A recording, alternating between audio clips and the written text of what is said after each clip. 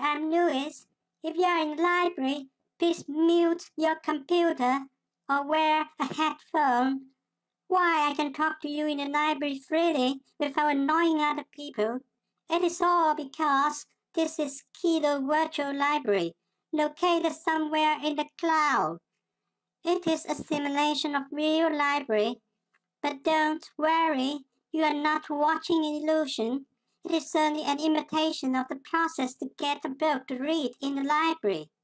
The effect of reading a book will be the same as you are in the library. To find the book to read, first you have to click me in the home page. Then you're going to find the books on the bookshelf.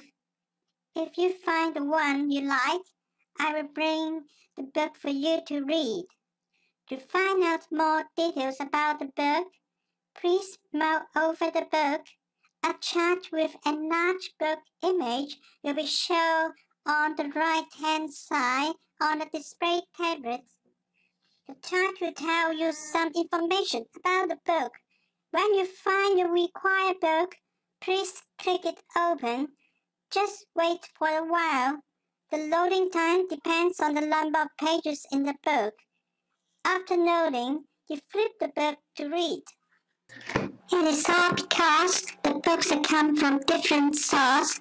To flip the page may be vary. However, the methods are more or like the same. Some need to click the forward and backward triangular tape. Some need to place your mouse over the bottom right corner of the book. You just either click it or throw the mouse right or left to flip the page.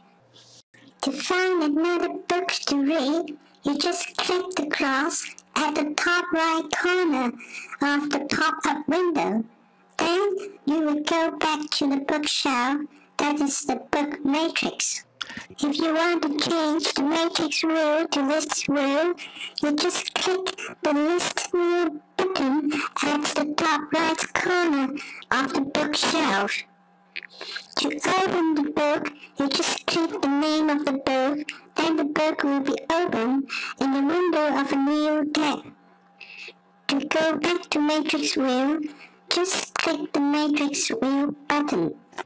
Besides, if you are a comeback reader and you need to read a book that you have read before, you may find your books in a book search engine. The book search engine is really smart.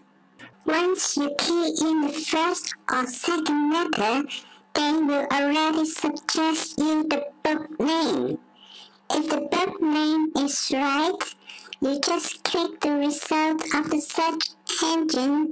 The book will be open in a new tab.